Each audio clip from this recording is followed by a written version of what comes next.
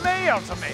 The only way our soccer team have a chance of winning an international competition like Euro 2012 is if we send 1,000 Irish women over to Brazil and get them Brazilians to ride the holes off them, send the children back, and maybe in 20 years we'd have a chance. But they never listened.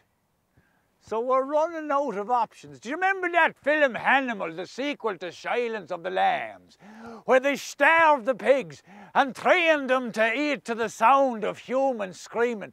Well, I've starved these useless half-cocked Irish players of sex and hypnotised them so that every time they score a goal, they have an orgasm. Jesus, the focus and determination, you've never seen anything like it.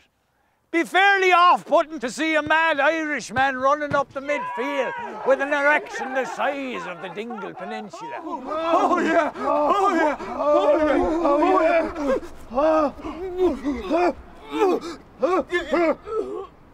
Anyway, back to you in the studio, Craig Doyle. You gerbil-faced, waxwork figure RTE rent boy.